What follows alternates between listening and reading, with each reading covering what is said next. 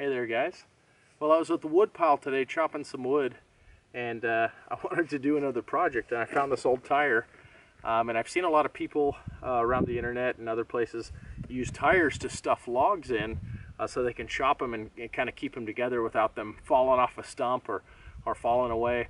But I've also seen people use bungee cords, and I kind of liked both ideas. So what I want to do is combine a bungee cord and this tire to make something that I can chop various sizes of wood, anything down from one stump to several stumps, but also be able to hold it together and maybe even carry it. And I've got an old grill handle that I want to try to attach to it.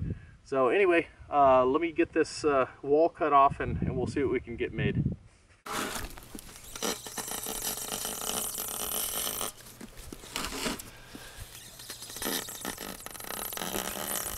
Just trying to cut along this outside line so that we've got a real flexible flat piece to be able to use for our wood caddy, or our wood holder.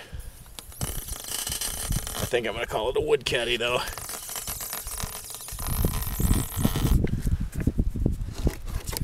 Anyway, super simple. Just get an X-Acto knife and stay away from this inner bead ring.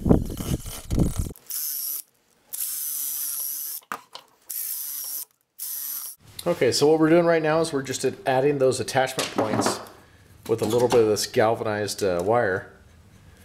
So I'll just take a piece like this, just give it a nice little easy bend. We'll find our next set of holes right there and there. And again, these are just going to be places where we can attach the bungee cord to make it tighter or looser based on how much wood we're chopping or carrying. So I got it in there like that.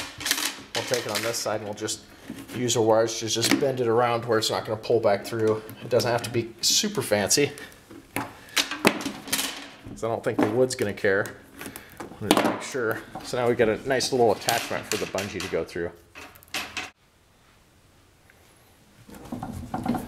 So now we have them all in, and we'll give ourselves nice little attachment points all the way around so we can custom tailor this to as big of a load or as small of a load as we need. So I get this handle from an old barbecue pit or smoker, and I'm just trying to bend it to where when the tire's curled, you can get your hands around it. So.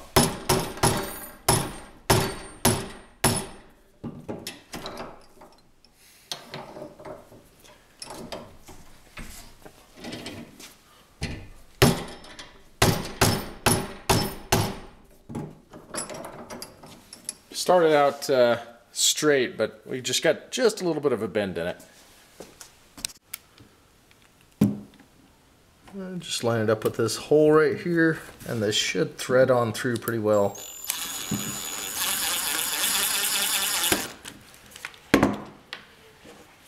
Get our nut, bolt, and a little bit of Loctite.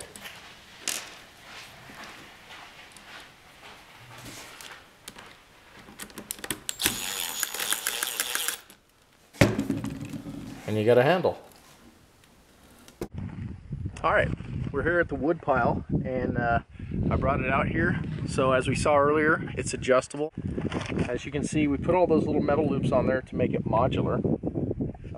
Remove that bungee, and you can make this thing accept several logs, or in this case, I'm going to use it just for one log. I've got my bungee cord running through these little rings.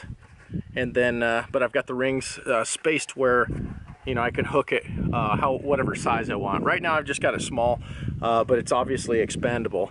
So I'm going to set it here on my stump, and I've got a log pre-selected, and we'll see how she works.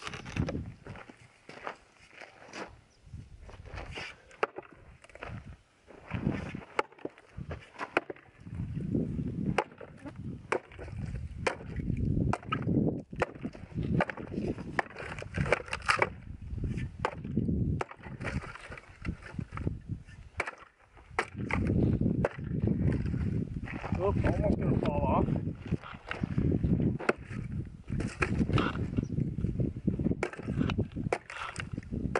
I'm gonna get these guys really small. This is for my kindling pile anyway. It's nice dried wood. We'll get it there, keep that guy in.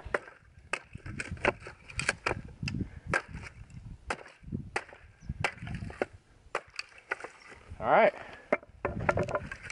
so I've got it there. Keep it in here.